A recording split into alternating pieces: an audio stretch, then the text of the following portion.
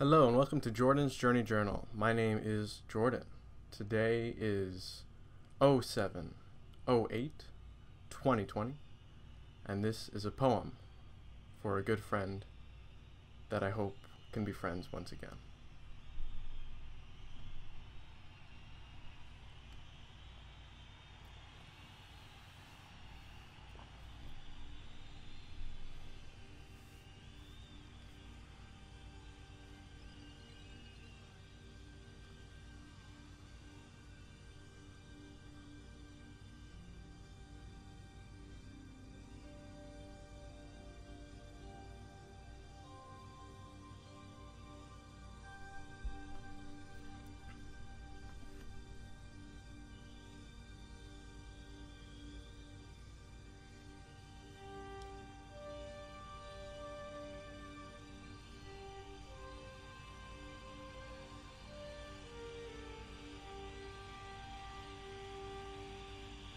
Harbor no guilt, for the feelings she felt will melt like a psychedelic quilt. If you hold on to the bones of friends past, then your ship will be weighted down by a crew that doesn't want you back. They will be missed, for they made the ship. The shanties will never be the same. You just have to hope that the fire can be rekindled again, that the good times can come back, that you weren't in the wrong, or if you were, that apologies can be had.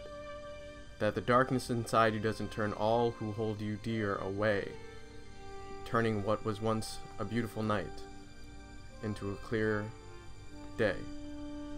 Have hope, young space captain, that the light can shine through the fray, that one day the crew will be at full strength and time just floats away. A day where we all can set sail on the great cosmic ship and be friends once again. You will be missed, and I'm sorry for not being there, but hopefully, in the end, I will learn to be better. I will learn to care. I will learn to be a good friend, not just sit in the captain's chair. I'll see you, Space Cowgirl, around some other time.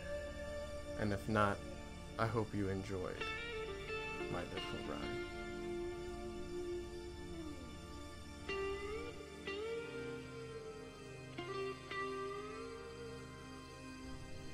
That was for a really good friend of mine who I think doesn't want to talk to me anymore.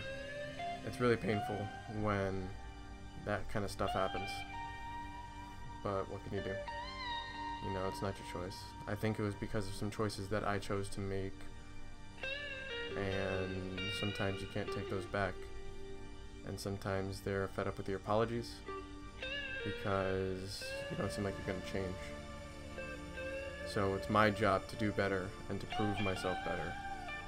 And to hope that if we do ever meet up in the future, that I am better because of the choices that I chose to make now.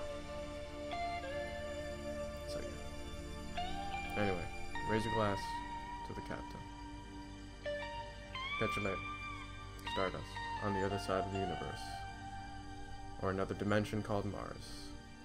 Just remember, there you will find robots. Wow, wow.